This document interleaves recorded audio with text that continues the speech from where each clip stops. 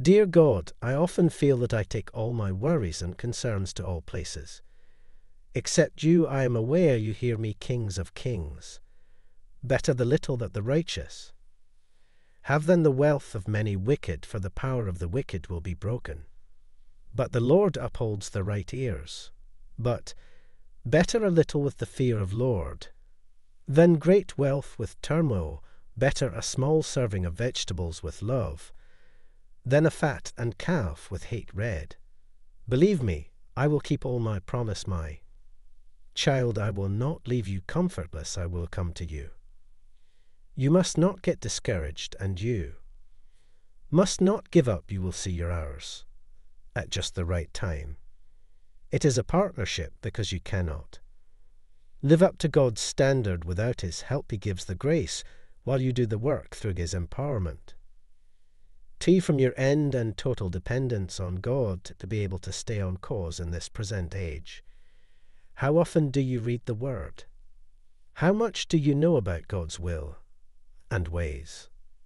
How do you define holiness? Below what?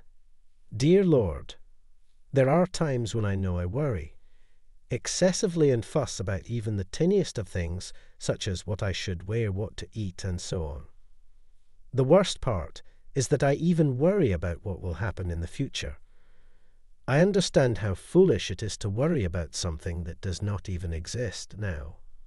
God's gift of salvation is for all men, but His kingdom is for those who worked out the asked unto holiness.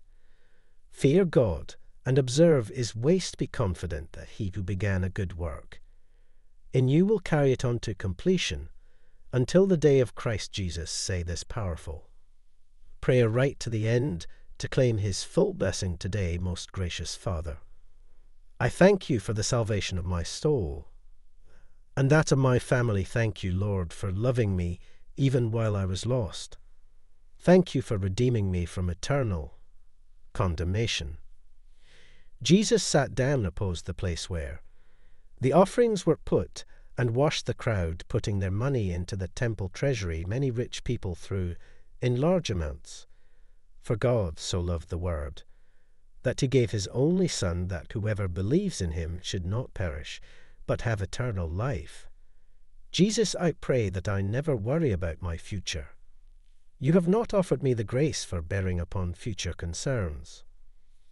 I will avoid worrying about what is going to happen tomorrow. From now onwards, my Lord, speak my name over every worry, every stress, every uncertainty, and every need. In all your ways acknowledge me, and I will make straight your path. Know within your heart that I am the Lord of all. I am the Savior of the world who is thinking about you. Type yes if you believe. God bless you.